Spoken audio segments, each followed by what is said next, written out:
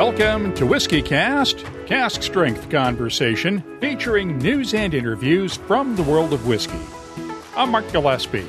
This is episode number 882 for July 21st, 2021, and we're focusing on the conversation part this time around.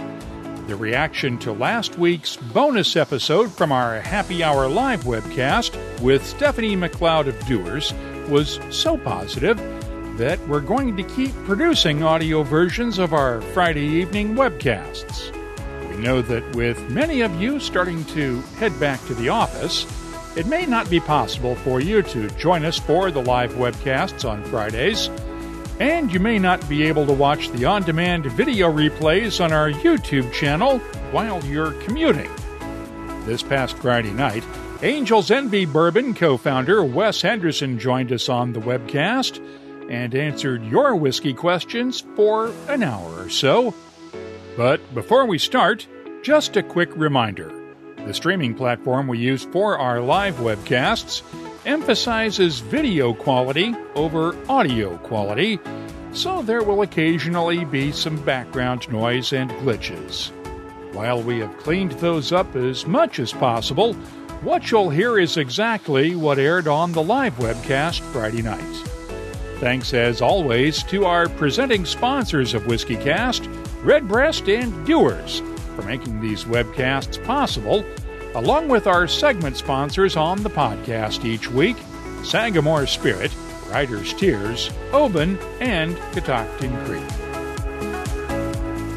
Good afternoon, everyone. Good evening, good morning, wherever you are in the world right now. I'm Mark Gillespie. Welcome to the Happy Hour live webcast for Friday, July 16th. We are halfway through July, and believe it or not, the end of the summer is getting closer and closer every day.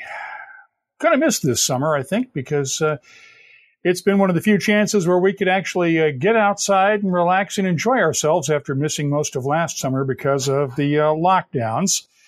We will take your comments, of course, in the chat rooms. If you're watching us on YouTube, Facebook Live, of course. If you're watching on Twitch or on Twitter, we will not be able to see your comments until after the show ends. And just to sort of share with you what I'm drinking right now, I have this, what I call a basket of oddities that are samples that I sort of found when we were doing some spring and summer cleaning last couple of months around the studio here, including some samples. And this one, and you can't read the label, and there's just a little bit left, so I'm going to pour it back into the glass. But it is a 26-year-old 1982 Glenlivet, bottled by Berry Brothers and Rudd, a single cask for the Berry's own selection range that I got back then from Doug McIver and Edward Bates back in the day. And I just sort of forgot that it was sitting there. So what better occasion than today to pull it out for a dram? And I've had this thing. It was bottled in 2010. I may have gotten it from Doug and Edward back in 2011, and it's been sitting for literally a decade around here. But it's still the label. You may be able to see it here. There's still some cello tape around where this was sealed up, so it didn't change at all. And one of those days where it just seems like the right idea to pour a nice old dram of whiskey and relax and have fun.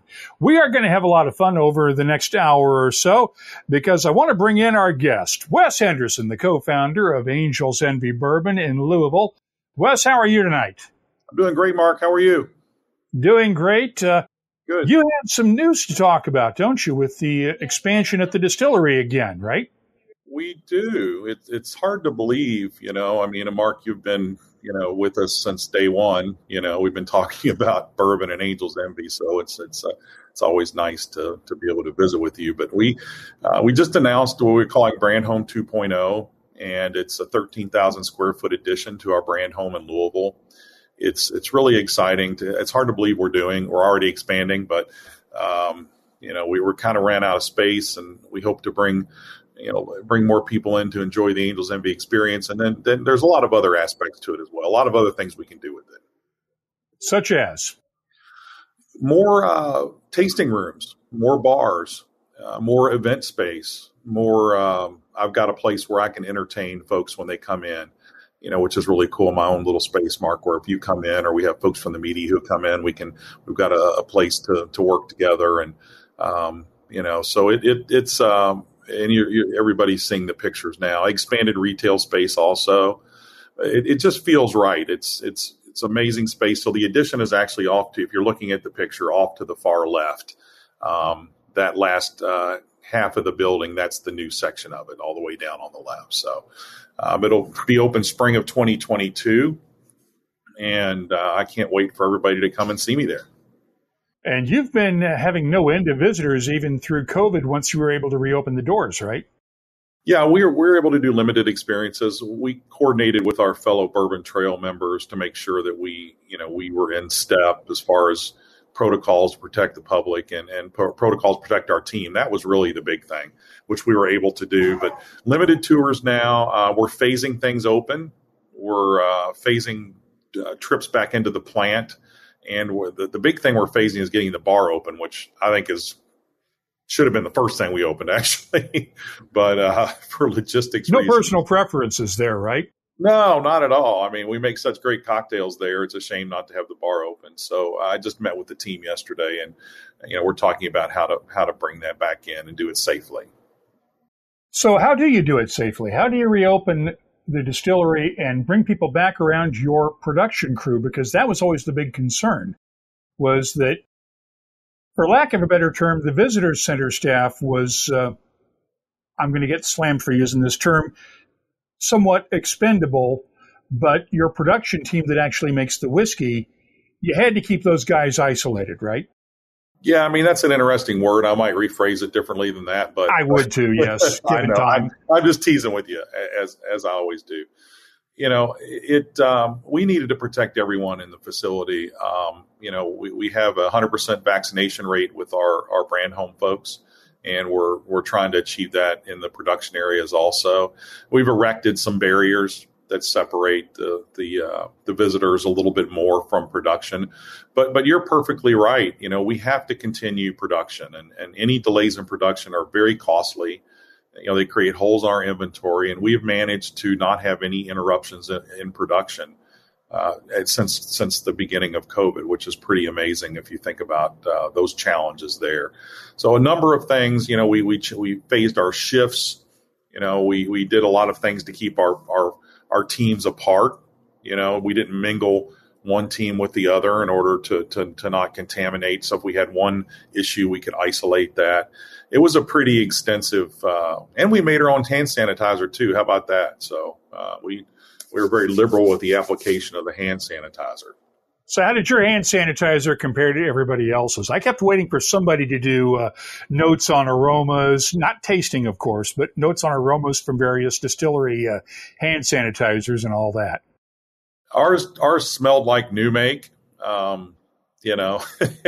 We added a little glycerin to it to make it a little more gel-like, as opposed to just, as new make is. It's very thin.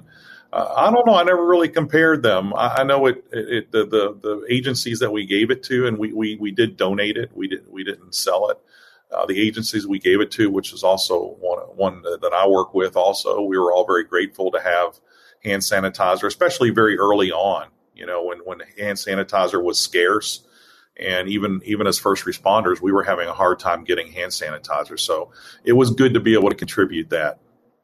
And I want to emphasize that first responders part, because you're not just a distillery co-founder, you are also a volunteer firefighter too. So you knew firsthand what it was like to not have access to sanitizer, right? Yeah, there are 4 of us in the family that are in emergency services and some capacity in the fire service or doing other things as well. So it was definitely, we noticed firsthand how much of a struggle it was, and working with patients and working with people that had COVID, that were confirmed COVID. So, it was very beneficial. Well, I want to go back to the origin story, because It's been 11 years now since you and your dad, the late, great Lincoln Henderson, founded Angel's Envy. And one of the bottles that I pull off my shelf very rarely because it stays behind glass is a bottle that your dad signed before he passed on a few years ago. Wow. And it's one of those ones that I'll open when the time is right. Tonight's not the night for that because, well, you're not here to share it with me. But if you were here, I'd open it, of course. But thank you. I just wanted to set that aside and show that, yes, I do have Angel's Envy in the house. But for those who are not aware, give us the origin story after your dad retired from years at Brown-Forman, being the first master distiller for Woodford Reserve and helping create that brand, how you got dragged into this because, as you've alluded, you were not in the whiskey business before you and your dad started Angel's Envy. Well, I was. I worked at Brown-Forman years and years ago, and of course I grew up in the business because of Dad. But actually, it's kind of the reverse. I drug Dad out of retirement to do this thing, and it was a crazy idea that I came up with, and to do a bourbon as a family, and went up and talked to Dad, and Dad immediately agreed that it would be fun to do as a project. And to this day, I don't think we knew what we were getting into when we did it. Or when we agreed to do it. But fortunately, Mark, we just hit it at the right time, the right product. The finishing, the secondary barrel was something that, even though there was a little bit of noise when we first started doing it, obviously now it's widely accepted and widely copied by other folks. So, like you said, I had no plans of doing this, and I'm glad it happened the way it happened, most certainly. And to be able to work with my dad at the last few years of his life was a huge blessing, and to continue to work with 4 of my 6 sons as of now is also a blessing. A blessing and occasionally a curse, from what I've heard around the distillery, right? You never know. We get along very well. We really do.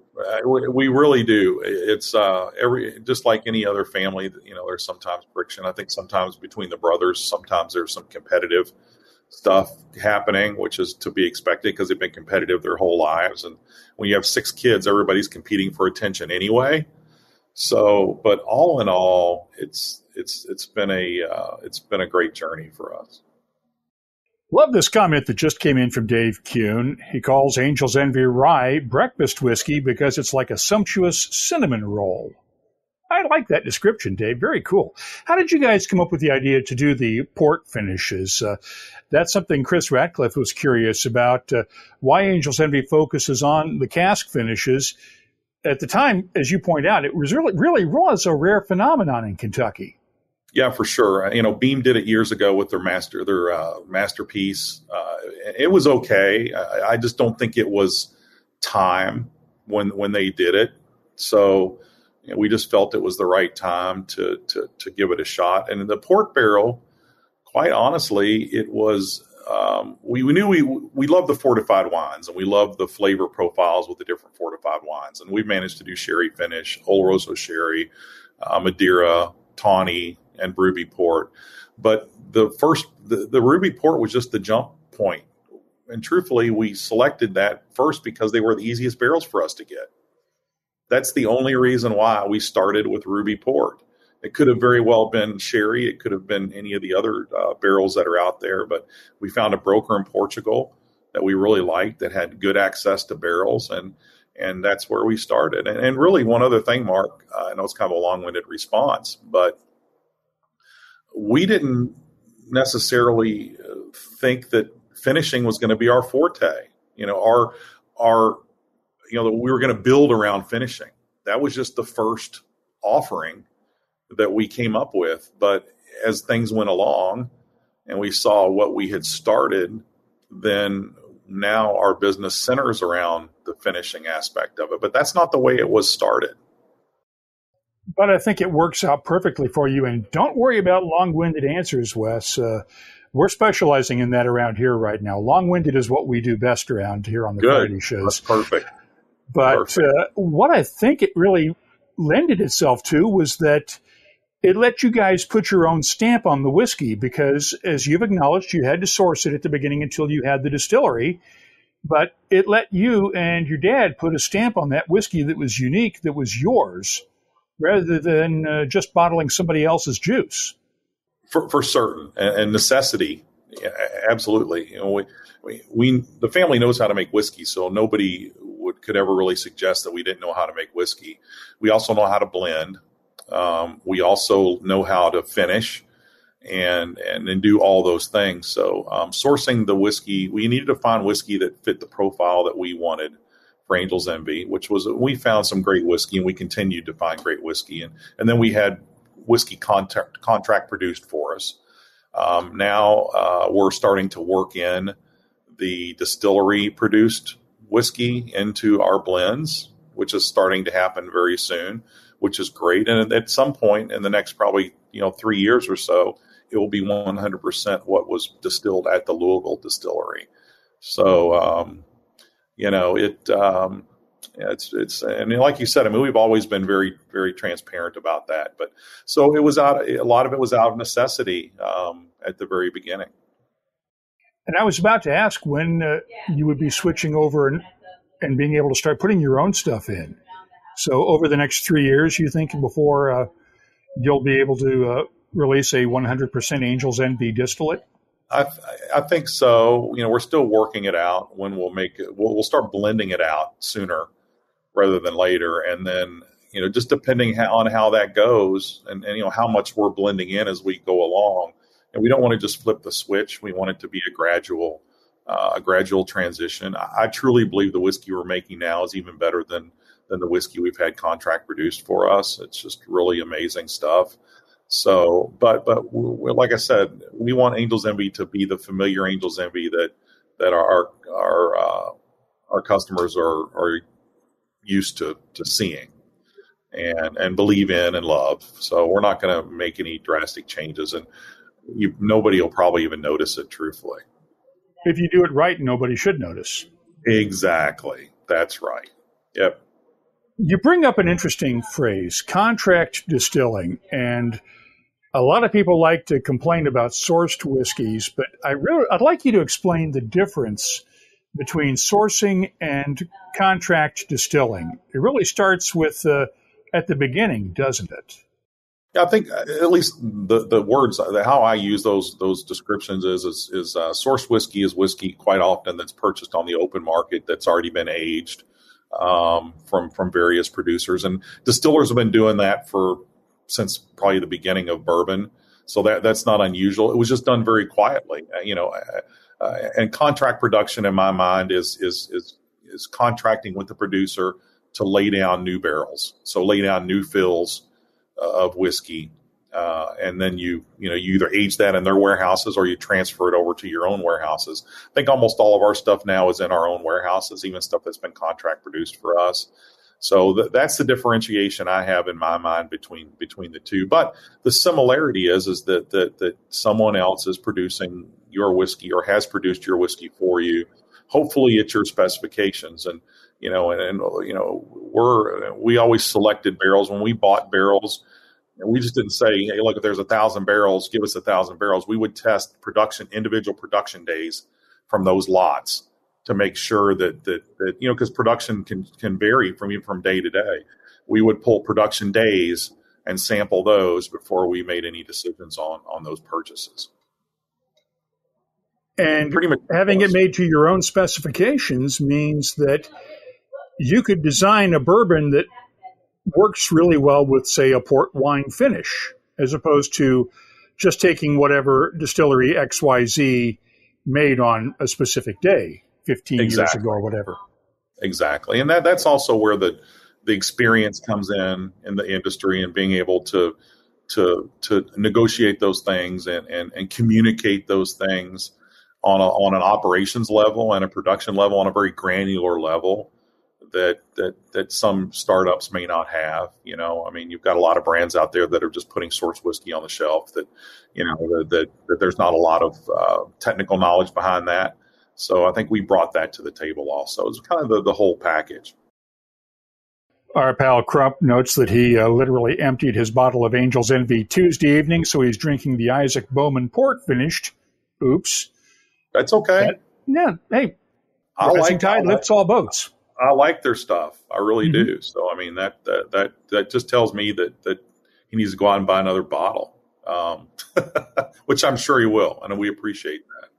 And Tabitha over in England has some Angel's Envy in a sample bottle, so that's her dram for tonight. Nurse Dave, bourbon tain't my thing, his words, but this might be different enough that I should give it a shot. Yes, you should. We also had some comments about the bottle. Really unique design on this, and folks like this one because it stands out on the shelf. Who gets the credit for designing the bottle for you? Our entire team. You know, the original partners, you know, we did it. You know, we did it all internally. And there were only two design shapes in play. One of them was just a little taller and a little more slender, but it still had the same basic shape. I didn't like the taller, more slender bottle because I just felt like it was what I told the design team was to man it up a little bit, to make the shoulders a little more broad. So they brought the bottle down where it wasn't so tall and thin and brought the shoulders out a little bit. And that's how we Let's show this again just so people can there you go. see the So design. it's a little broader there. And, you know, you're right. It's very recognizable. At the very beginning, it was scary. There was nothing like it out there. And the bottle's got some femininity to it that you normally don't see in bourbon bottles or any whiskey bottles for that matter. So back in 2010, 2011, it was even more of a stretch. So everybody deserves credit for it on the team, and as well as, you know, deciding on Angel's Envy, the name, the wings. I think you can see those. Really, the reason behind the wings being on the back of the bottle is that I always wanted something on the back of my bottle. I remember the Bowmore bottles that used to have ships on the back. Yeah. I loved that. I thought it looked so cool when you looked through the distillate and saw something on the back of the bottle. So I had in my head, even before we talked about wings or Angel's Envy, that I wanted something reversed on the back of the bottle. That, you know, so that's how that kind of came about. And I stuck by that all the way through, and it just happened to work out to where we are today. And I think Tabitha emptied her full-size bottle into a sample bottle because she's saying that one of these is her infinity bottle now, and I think I'm reading that right, and I'm sure she'll correct me if I'm wrong. But as Nurse Dave points out, spend an hour talking to Mark and you raise your sales by at least one bottle. Hey, we like that, guys. We want you to support our sponsors, but we want you to support all bourbon makers and all whiskey makers too. Buy the ones you like. For sure. And, you know, there's so many brands to support. There's so many great brands out there that I enjoy also. And, you know, I encourage everybody to try everything that they can get their hands on. What did you try growing up? What did you have the chance to try growing up around your dad, who was distilling at Brown-Forman? You would be surprised at the small amount of sampling and drinking I did back then. And I think a lot of it has to do, which is kind of a shame in a way because of, you know, Dad's stature in the industry. And as a child, you don't really think about that. You just, in terms of that, it's just your dad. And that's what Dad does every day when he goes to work. So, and there was always whiskey around the house.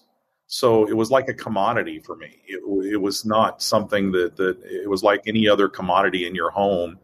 There was nothing sexy about it to me. I didn't really understand the history, not understand, but didn't really, you know, appreciate the history of it. Didn't appreciate my dad's position in the history of it. So I didn't do a lot of that until I was older. You know, as I got of drinking age, I drank cheap ass Jim Beam and some other stuff that just, you know, just because it was there. And as I got a little bit older, certainly I began to appreciate. And when Dad created Woodford, that opened a whole new world for me also. So it's been a fun journey. But I did not take advantage as a younger person of all the opportunities I could have had to try some stuff or spend time with some of the other barons in the business, you know, that were alive when Dad was in the business early. And you joined those barons in the Bourbon Hall of Fame 2 years ago, following in your dad's footsteps. What was that like? Yeah, that was a very surreal thing for me. It really, to this day, it was very emotional. I was sad that Dad was not there, the most impressive thing to me were the other folks that are in the Bourbon Hall of Fame and how much respect I have for them and the other inductees that day. I'm like, wow, I can't believe I'm on the stage, and I look out there and I see Jimmy Russell and, I see all these folks who have done so much to contribute to the bourbon industry. And, part of me was like, what am I doing up here? And then, I started thinking, Angel's Envy, we've created one of the fastest growing, highest rated small batch bourbons in recent history in the state of Kentucky. If you think about it, in the last, 50 years or so. So I think that was a great accomplishment, not just attributed to me, certainly, but from our whole team. So then I was like, as I see that, I'm like, okay, because it's just my day to day, Mark. We're out there, punching the clock every day, spreading the bourbon gospel. We don't really think about where we've been. And all the people who have appreciated Angel's Envy and bought Angel's Envy and supported us, that have allowed us to create something that's very special and doesn't come along every day. It really doesn't. So you mentioned that you didn't take advantage of the things your dad could have taught you about bourbon when you were growing up, let's say. How did you correct that problem with your sons? Well, first of all, I made up for lost time with my dad as we, Dad and I always talked about bourbon and about the science and, about the business, but the hands-on stuff I didn't get till much later. With the boys, I immersed them in, Kyle got to work with my dad. My oldest got to work with his grandfather before he passed for a few years. So he spent a lot of time immersed in that. And I've just made sure the boys have every bit of knowledge they can get and really just threw them into things. And they know a lot about a lot of different places in the business. So I want them to learn everything about making bourbon and the bourbon business, not just on the production side, not just on the operations side. My son Andrew is now working in supply chain and logistics. So he was our lead distiller, but now he's working in supply chain. So that's something that's very critical to our business, and it's something new for him to learn. How's that affecting you guys, by the way? We're hearing all sorts of issues with supply chain problems with bottles, corks, pretty much everything that requires a truck delivery to Louisville. How's that affecting you guys? It's put us in a little pinch, I think, on the glass side. Bacardi, Bacardi, our parent company now, our wonderful, amazing parent company, is having supply chain issues, major supply chain issues, just like anybody who imports a lot of stuff. The ports are backed up. Once stuff gets to a port, like you said, just because it gets to a port doesn't mean it's going to get unloaded off a ship. And if it gets unloaded off a ship, it doesn't mean there's going to be a truck or a driver to drive it to the destination in the United States. So that is a problem for everyone. So hopefully it'll start to resolve here soon. But, I was talking to Andrew the other day. He said, Dad, you picked a really fun time to send me to supply chain and logistics, because it's like one of the worst crises, our industry's had in that area ever, probably. So I'm like, Andrew, that's how you learn, man. You trial by fire, jump in there. And if you can do it now, guess what? If you can do it now, it'll be a piece of cake later, right? Oh, yeah. No, I'm laughing because I'm thinking of just a personal story here. Just upstairs, I haven't been able to use our dishwasher in months because we need to replace the heating element for it. And that thing is stuck on a ship somewhere coming over from Asia where it was manufactured. And I can't get the replacement part because there are no replacement parts for that damn dishwasher anywhere in the country. So, yeah, I know I'm seeing logistics issues like that, but it's got to be when you're sourcing bottles that you've got to get out to your customer base and you can't get those bottles through, it's really got to be even more nerve-wracking than me not being able to use the stupid dishwasher because I can wash the dishes by hand. Well, I was going to say, Mark, you probably remember back to the dark days, when you did have to wash dishes, Oh, yeah. But no. But Are who you wants kidding? to go back? I like to joke. I was the human remote control back before we had real remote controls for the TV. There you go. It was my dad going, get your butt up and go change the channel. Change the channel. I remember we had our first TV remote. It was this big, it had big buttons on the top of it. It probably sent some type of radiation or something into your body. Who knows? I used to stand when the first microwave came out. My buddy had one, a very wealthy family, and they had like the first microwave on the block.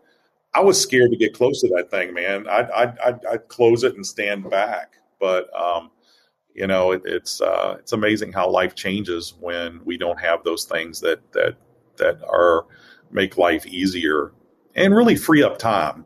Yeah, I look at things like that in terms of how do those are luxuries. Not everybody around the world has a dishwasher or whatever we're talking about, but what those things do is that frees up time for us to do other things, and hopefully we enjoy life in those times that we're not, washing dishes or whatever we're doing. Doing things like making good whiskey. There you go. I can always find time to do that. So, looking at the calendar, it seems like it is about time, in the next 6 to 8 weeks or so, for you to have some sort of an announcement about this year's cask strength bottling. Yeah, I think so. Honestly, I don't know when we're going to do it. We usually release cask, November-ish or so, and I say ish because it never seems to come out when we think it's going to come out. It either comes out before or after. But the barrels that we've pulled for cask and we've set aside for cask are phenomenal. We're making some changes to the box this year, like we do every year, but I think you'll notice some fun changes there. I can't really describe what it's going to be like yet because I don't know. I really don't know. And but I promise it'll be good. I hope. I promise it'll be good because it's not going to make it out the door if it's not. And just a quick comment from Bill Ricker. Mark's dishwasher is what jammed the Suez Canal. That's a really bad joke, Bill, because, we think it was. It was jammed. It was on one of the ships that got backed up during the Suez Canal fiasco. So, be that as it may, good question here from Whiskey Canuck up in Montreal. Since there is no official definition, how do you guys define small batch? That's been a topic of a lot of discussion over the last few years. It's even been a litigation from some of these ambulance chasing plaintiffs' lawyers. Tell us how you really feel about them, Wes. Just saying. Handcrafted, small batch, those phrases are thrown around quite a bit, and there's no standard for it. I mean, there's no standard in the industry that defines it. There's really no standard, I think, where consumers define it. That's why there's a question like this. Where I've come down on this is that small batch or handcrafted, whatever you want to call it, is not a number, it's a mentality. And we are still producing Angel's Envy the same way today as we produced it from the very beginning. It may be on a little bigger of a scale, but the production methodology is still the same. The quality control is still the same. All of the sampling we do, all the analytics we do, everything to provide that consistency is still being done the same way. So I believe that small batch or craft, that's another word that's used in there a lot. What's craft distilling? Is not really a number. Now, you could argue to say that I'm saying that because we're a bigger company now and I still want to be considered a small batch, but and compared to the real big companies, we still are small. But, it is your mentality of the organization. It's your production methodology. And I think all those things, it's kind of fold into craft, small batch. That's a great question. I love that. I haven't heard that in a while. Yeah, I'm not sure you get to claim small batch or craft if you're buying all of your whiskey and not doing anything to it yourself. Some of these folks that like to call themselves craft distillers, but they're buying from MGP or somebody else and buying industrial size amounts of booze. And then they say, we're small batch because, we buy them in small batches like the size of a truck. Something like that. I've got a lot of feelings about that and how the title master distiller and how that's used now, as a marketing, more as a marketing tool than it is an actual master of their craft. I cringe every time I hear that, anybody that has a still that calls themselves a master distiller. You can call yourself a distiller. If you're able to make whiskey, call yourself a distiller, but, spend 25, 30 years honing your craft and then you can adopt the title master to go along with that. But Mark, I agree completely with what you said. And look, there's a place for all these, and ultimately the marketplace decides what's successful, what's not successful. And the marketplace is smart. Our consumers are smart. and they are able to see through things. And, and look, at the end of the day, no matter what somebody calls what's in that bottle, if it's good, it's good.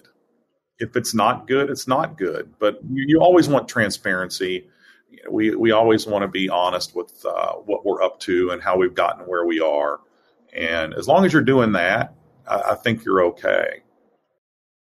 I've always used to joke that if you really want to define yourself a master distiller, walk into a room with guys like your dad, Jimmy Russell, Parker Beam, and those folks, and introduce yourself as a master distiller. And if those guys don't break up laughing or worse, smack you upside the head, then you've probably earned the title of a master distiller. Those guys. You nailed it. I mean, those guys are still the standard, I believe. And I don't think there are a lot of people out there in the industry now that can claim that type of experience. Those number of years, and there are, but you don't see as many of them public facing. You see somebody like Greg Metz was a real good example. Greg was a great distiller for years and years and made great stuff, but Greg was never out in the public, until he retired or till right before he retired. So there are people out there, Andrea at Michter's, she was worked very quietly behind the scenes. So I guess maybe I kind of take that back. There are probably masters out there, but I still cringe when I hear that title thrown around in a way that is disrespectful to the people that have been doing it. Look, I've been asked why I don't call myself the master distiller or why I haven't put my name on the bottles master distiller, and that's the very reason why I haven't. Number one, I want to keep Dad's name on there as our master distiller to honor my father. Number two, Dad forgot more about whiskey than I'll ever know. And maybe one of my kids will be to that point in their life where they can take that title, but I won't. The boys will just fight over who gets it. Yeah, that's right. No doubt about it. And sibling rivalry. I kid, of course. You kind of got to split the baby there. You kind of got to, okay, you can do this, but you can do this, blah, blah, blah, blah, blah. And, you kind of got to spread things out. And, with 4 in the business and 2 more that aren't in the business yet because they're too young, I don't know what it's going to be like if we have 6. Great comment from Dave Kuhn. The one bottle I will likely never open in my house is an Angel's Envy 25-50-25 blend selected by my friend Jerry Slater for his last restaurant, H. Harper Station. Maybe when he's an old man, we'll drink it. Do you remember that one? I don't remember that batch, but I love the special blend program that we were doing years ago. We weren't able to sustain it because of inventory, and it was really labor intensive. We've come back out with a pilot of a single barrel program, which has been wildly over appreciated, but it's just a very small basis. But I think that's really cool, Dave. Those blends were done by the proprietors of these bars and restaurants. They actually sat down and blended their own whiskey, and there's nothing like that blend that he was talking about. There's no blend like that anywhere in the world. So it's truly unique and truly a one-off. The master, I love the last comment there. I made a few batches of home brewed beer. I'm now the master brewer of your house. Of course you are. And I would agree with that. That's our audience. Let's see. Good question here from Tabitha. Can we expect an Angel's Envy single malt if there isn't one already? You guys have stuck to bourbons or ryes, but you could theoretically do a malt whiskey if you wanted to, right? There might be some laying around somewhere. Do tell. I can't. It's your company, Wes. You can do anything you want. We did join the American Single Malt Group, so I don't know if that tells you anything or not. That's kind of working on standards for single malts in the United States, and I don't think we would do that if we weren't either involved in that or intending to do some fun stuff like that. And that's a great thing about what we have now. We're able to experiment with those different things and do essentially whatever we want to do. And that is definitely an idea that we have done some work on. It's going to be a minute, though. And as Nurse Dave points out, it's just us here. Nobody else is going to find out about this. Right. The problem is my PR people are watching this, and then I'll get a nasty gram after I get off here. So Chris Ratcliffe is asking, what whiskeys are you trying that inspire you to try different things with Angel's Envy, besides single malts? Oh, wow. That is a really tough one. I'm always looking at what everybody else is doing, but I'm not. We had a meeting yesterday talking about innovation, and we brought in a bunch of innovation gurus to help kind of streamline the innovation process from a process standpoint, not from a creative standpoint, but from a process standpoint, because I think we've got the creativity part down.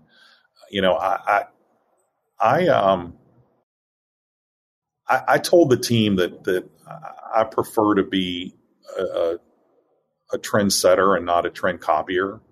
So, but that doesn't mean I can't find inspiration from other whiskeys out there. And that doesn't mean that I don't taste stuff and say, wow, this is really great.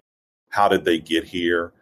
But I mean, we're a finished whiskey. So, I'm looking at other secondary barrels that other people are using and, just other things. I have mad respect for a lot of stuff that's going on out there, but I can't really name a particular whiskey right now that I'm saying I really want to do what they're doing. I'm really looking at Angel's Envy and saying, what can I do with what we have, and how can I be creative with what we have?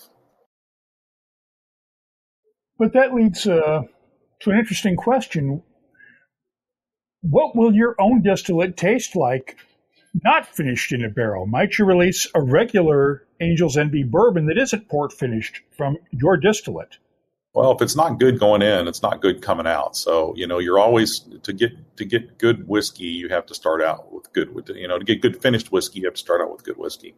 We had that same conversation the other day, and by the way, I do think the Dewar is great stuff. The experimentation that they're doing is incredible. We talked about that on the innovation call. We've kind of made a decision as a company that anything that we are going to release under the Angel's Envy flag is a finished whiskey. Now, just because we decided that several years ago doesn't necessarily mean that's where we're always going to be or we're always going to end up.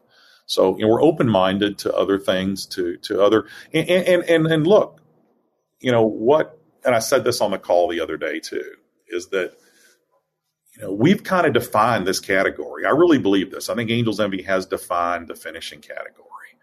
And so, but what is finishing? If we've defined the category, then we can expand the category. Is finishing always a secondary barrel? Are there other things we can do with the whiskey to finish it, or add something else to the process to add some unique characteristics to it? And I don't know what that is yet, but I can tell you that's where my mind is going, is in that direction, and being very open-minded to those things. So you never know, Mark. You never know what you're. I never say never, but that's where we are right now. All I know is I would love to taste some of your whiskey, and hopefully when I get to the distillery at some point here pretty soon, I want to taste your stuff before it goes into a port barrel. I want to see what the bourbon you're creating before it goes into the port tastes like, just for fun. You'll love it. Tabitha points out that she would like Angel's Envy to become more available in the UK. Had to pay through the nose at a shop in London for her bottle. How are you guys coping with the tariffs and exports these days? Well, I hate that, Tabitha. We don't want you paying through the nose. Maybe a little bit of blood is fine, but not a lot of pain. We're expanding our international footprint to more product in the UK, more product in some other in the EU as well. We're taking our time, but you'll definitely start to see more over there. And I'm also looking for some more reasons to come back and visit, because I love it in that part of the world. And I may be over there in October or so. So I can't really give you a time frame. The tariffs haven't really been a big issue with us at our price point. And truthfully, we haven't been exporting a ton. so exponentially, it hasn't hurt us like it's hurt, Brown-Forman and some of these other companies that have a really big international platform. But I hope to be over there with more as soon as possible. But thanks for going that extra mile, because I know it's not cheap over there. And Tabitha thinks that Angel's Envy would actually be a good bourbon for some Scotch drinkers to try. It is. I mean, if you drink Scotch, you're accustomed to secondary barrels. Brown-Forman owned Glenmorangie, and Dad loved Glenmorangie, so I think some of our inspiration came from that. And I love Balvenie. I love some of the things that they've come out with. Their finishes are very subtle. Like our port finish is very subtle. Now our rye, there's nothing subtle about the rye finish at all. That's really aggressive and really in your face. But I would agree with that statement that Angel's Envy is a good gateway for Scotch drinkers into bourbon. And we also had a quick comment here from, just a second here, I'm trying to find it, from Dave Kuhn. Because we know that a lot of bourbon barrels wind up over in Scotland. Are there any Scotch distilleries that are using your barrels that you know of? Dewar's is one for sure. We've sent some barrels to, I think we sent some barrels to Patron also. That was just for fun, but obviously that's not a Scotch distillery. But Dewar's is one for certain that we have barrels that have been sent there, and hence my comment earlier about some of the experimental stuff that they've done, that limited release, those 375s they've been coming out with have won a ton of awards. And we think of Dewar's a lot of times as our grandfather's Scotch. You don't particularly think of them as being innovative or being anything that really blows your shorts up. But what they're doing now, and it's always been great, but pushing the envelope and reintroducing Dewar's to the world through these special releases, I think is a really, really good move. No arguments there. And full disclosure, Dewar's is one of our sponsors, as well as your sister brand and under the Bacardi ownership here. Oh, well, good. So I did a commercial for Yeah, you helped us out with that. Thank you. A commercial within a commercial. Right. I like that. Our pal Crumb wants to know, obviously your dad had to have spent some time with Booker, Jimmy, Elmer. Got any stories from back then, or from when you had a chance to sort of sit around and watch these guys? Jimmy always still likes to tell me stories about doing stuff with Dad. The big thing that I remember is that these guys were just full throttle. They would be out anywhere in the world. Dad went to Japan. He went all over the place. These guys would be out till 3 or 4 in the morning and take a 6 a.m. flight somewhere and then go do it again, and keep long and manage to be part of the production as well. So I just know that and I was able to spend time with those guys, and especially Jimmy. I spend as much time with Jimmy as I possibly can. I haven't seen him since COVID, but Jimmy's kind of the last treasure in that generation. So I've got some stories I can tell. I don't think I can tell them here, but you can. No, I can't. But I tell you, just salt of the earth, great people, passionate about bourbon and Kentucky, and good family people. As much time as I can spend, I'm grateful. And I've been spending some time with Bill Samuels lately as well. Bill, I love Bill. I love what he did with Makers and his business sense. And he's just a super, super nice person. But, we're not getting any younger. And, those guys, that generation, like I said, we've lost all of them really, except for Jimmy and Bill. And I hope we don't lose either of them anytime Absolutely. soon. Same here. We do need to clarify something, because a couple of comments have come in. Brown-Forman never owned Glenmorangie. Let me explain what Brown-Forman had the U.S. distribution rights for Glenmorangie. Okay. Got it. Yeah. There was a relationship with Glenmorangie, and that's how Dad really kind of fell in love with that. But he did spend time over there.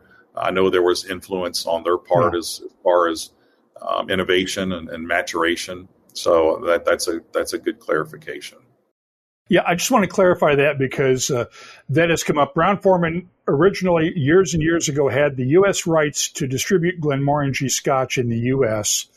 That's where they all worked together. But because people are saying, well, wait a second, no, Brown-Forman owns Glendronach, not Glenmorangie. So I want to make sure we clarify that for everybody who's watching in the chat rooms because they're going, wait a second, no.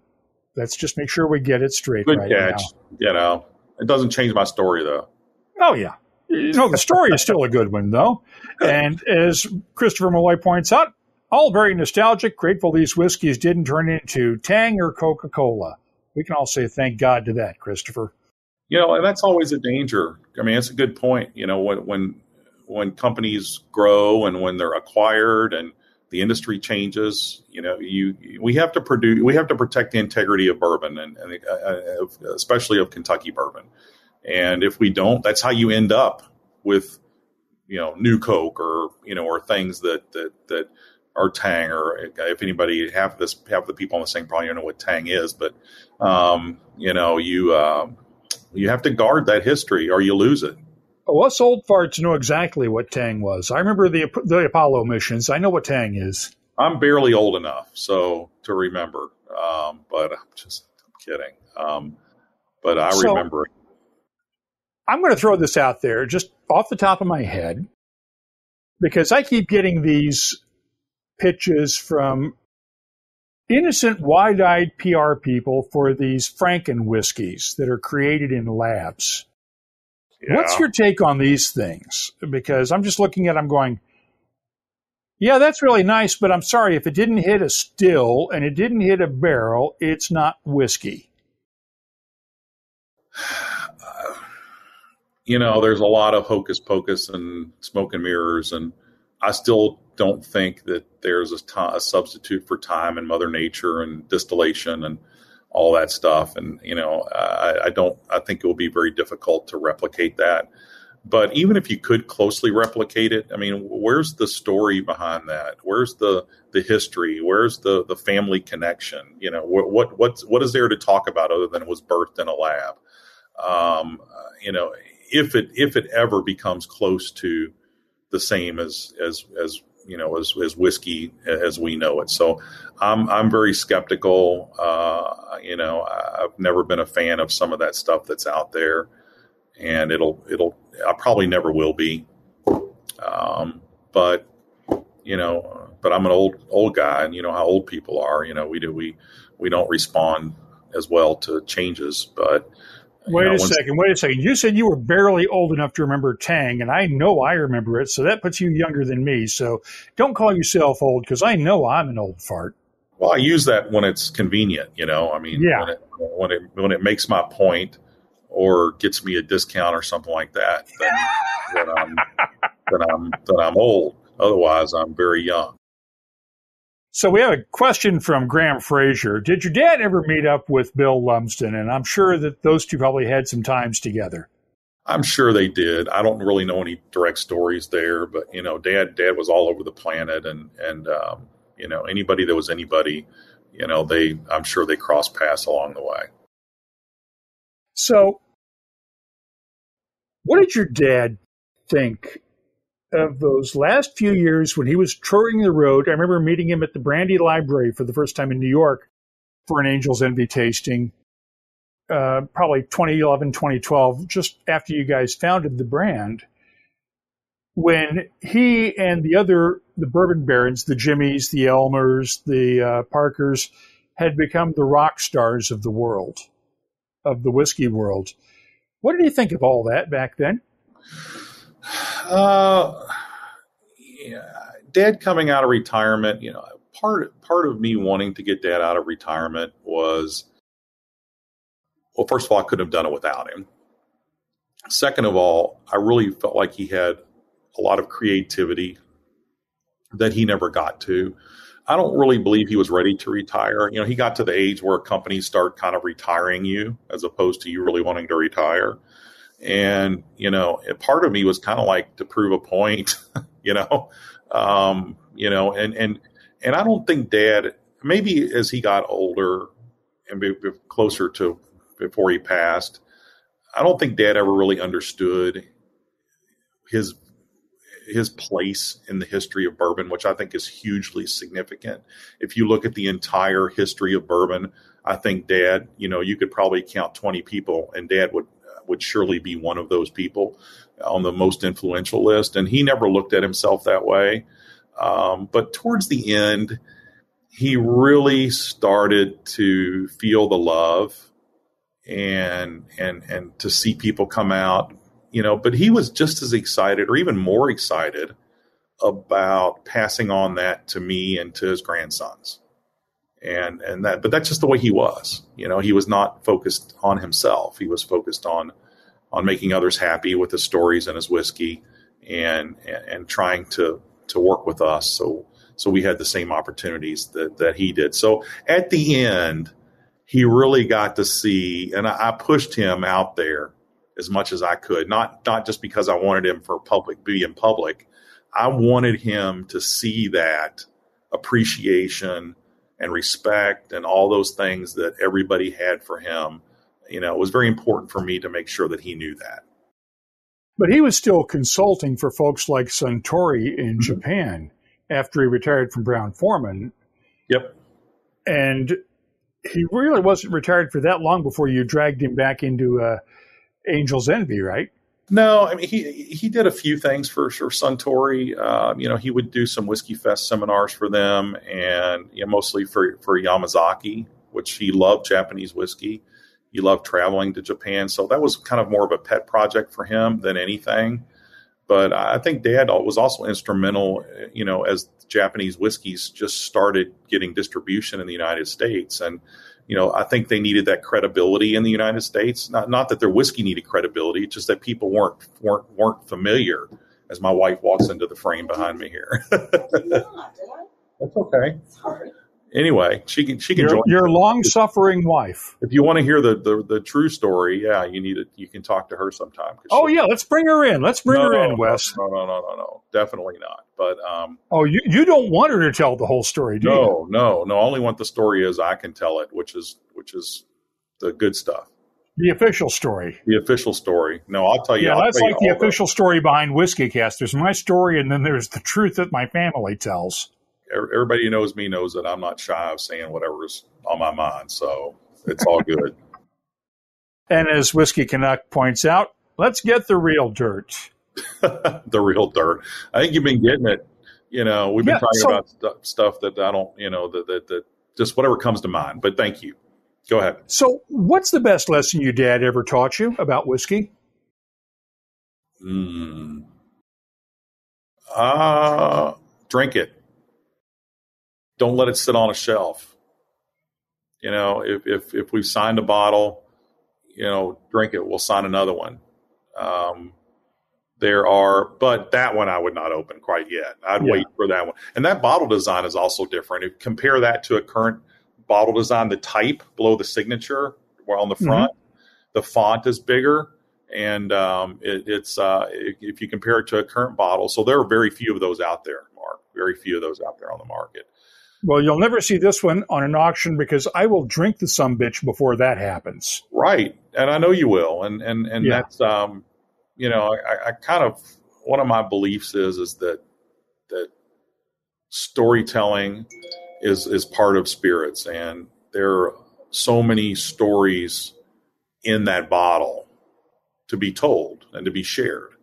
And you can't do that unless you open the bottle and start sharing and start telling those stories. So, that's what I believe. And that's probably closely aligned to what Dad always said and what Dad always, taught me, and just taking it a step further. Well, normally it sits on the shelf behind where the camera is next to a bottle of Whistle Pig signed by Dave Pickerel. Which we also can't replace that one either. So. No, God bless Dave. And I should always mention Dave on the list of folks that, I still can't believe he's gone. So that's really probably why I don't mention it in the list of the greats that aren't with us anymore. But Dave is certainly not only one of the most amazing humans I've known, but truly a treasure to this business. And as Bill Ricker points out, those of us aging gracefully who forget to take our reading glasses into stores are thankful for the larger print on your bottles now. We know that wasn't your idea, but yes, we do appreciate that. Same for me. I can't, without my glasses, I can't see it. One final question from Dave Kuhn. What do you drink regularly that isn't Angel's Envy? I try a lot of stuff. I love Old Forester, and I love what they're doing. I love the innovations that they have. I like some of the older Eagle Rare. I'm not wed to age statements or big believer in age statements, but I love some of the Eagle Rare age statement stuff, the older stuff. Whistle Pig is another brand that I'm very fond of. I'm curious to see how they go now that Dave's gone, but it's a whirlwind of choices out there. But those are some of my favorites and some of my go-tos. Graham Fraser wants to know if Lincoln did many interviews that are still available online. Yes, we have them at the WhiskyCast website. Just do a search. We have interviews with Lincoln. Do that. And no, there's not a lot. I tried to get his dad in front of as many cameras as I could and do as many things as he could. He did a good interview before the Whiskey Classic in Louisville one year, or the Bourbon Classic, that I think is available online somewhere. But if you YouTube, there are things that pop up on Dad, and most of it are just little snippets where you see his personality. But that one interview, like Mark, of course, you're a great interviewer as well. But the one we did at the Bourbon Classic as a family, I think, was very good as well. So yeah, if you get a chance, go and if you're looking for more, thoughts on that, or try, and if you find some good stuff, let me know on social media. I'm at KY Bourbon Maker, Let me know when you find stuff, because I wouldn't mind seeing it too if I couldn't find it. And let me just bring up your comment, brought up a question from Christopher Malloy. Why don't you believe in age statements? We don't see, with the exception of the anniversary edition last year, the 10-year, you haven't released an age statement, Angel's Envy. Well, that goes back to Dad as well. That's another lesson that I really talk about maturity. I very rarely talk about age, and there's some real truth behind that. One could argue that people don't like age statements if they don't have old whiskey. I believe that there is an over-reliance on age statements, that the higher the age statement implies to a lot of folks, but probably not a lot of the folks listening to this are watching this because they're educated with bourbon, but just because it's got a big number on it doesn't equate to good whiskey. And, our studies tell us that really 6 to 8 years is the optimum aging period for whiskey. And after that, it starts taking on fewer and fewer characteristics from a consumer standpoint that they like. I say they, you know what I mean? But I'm not, that's not a guidepost, but that's really kind of my personal favorite too. I like stuff that clocks in around the 8 year, 6 to 8 year, time period. So it's not that I'm opposed to age statements, or it's just that I think they're often misconstrued, and there's an over-reliance placed on and a price premium on them that's probably a lot more than what you're getting in some cases. Well, let's call it there. And as Christopher Malloy points out, I don't mind the NAS if it's a cheap whiskey. Well, it has to be a good whiskey first. Yeah. Cheap and good are not necessarily mutually exclusive. You can have inexpensive good whiskeys that are NAS, and you can have really expensive NAS whiskeys that are crap, just as you can have good age statement whiskeys that are inexpensive and others that are expensive. It's all up to the taste. It's up to your taste, and it's really what you like. So, right. What do you like? Is it good? Yeah, it's got to be good. If it's good, it doesn't matter how old it is. And it doesn't matter where it came from. It really doesn't. Now there has to be truth in how we talk about these products, but if it's good, it's good, and that's really at the end of the day. But the consumer is the ultimate arbiter. Yeah. They will decide what the market will support and what the market won't support. So I'm just thankful that we've been blessed with people who support what we do, and hopefully people continue to support what we do. Well, I know that I will continue to support what you guys do because the whiskey has always been good. And when I get out to Louisville, I can't wait to come by and see the distillery and see what you guys are doing with the Visitors Center expansion and try some of that whiskey before it hits the port barrels just to get a baseline for what the port does to it. Wes Henderson, thank you for joining us. Give our best to the boys and to your wife and Thanks, Mark. To all of your folks at Angels Envy. And once again, you can find them on the web at angelsenvy.com. Once again, that's our Happy Hour live webcast as it aired live on July 16th with Wes Henderson of Angels Envy Bourbon. Our live shows start every Friday at 5 p.m. New York time, 10 p.m. London time, and during the summer, 2100 GMT. You can watch live and submit your own questions on our YouTube channel and the WhiskeyCast Facebook page, and they're also available live on Twitter and Twitch. Get in touch with us on Twitter, Facebook, and Instagram at WhiskeyCast. The email address is comments@whiskycast.com. Thanks again to our presenting sponsors, Dewar's and Redbreast, along with Writer's Tears, Sagamore Spirit, Bourbon, and Catoctin Creek. And don't forget to join us each week for our regular episode of WhiskeyCast with more cask strength conversation. WhiskeyCast is a presentation of Cask Strength Media, copyright 2021, and comes to you from the charming yet regrettably dry town of Haddonfield, New Jersey. I'm Mark Gillespie, reminding you that when you drink, please drink responsibly. Thanks for listening.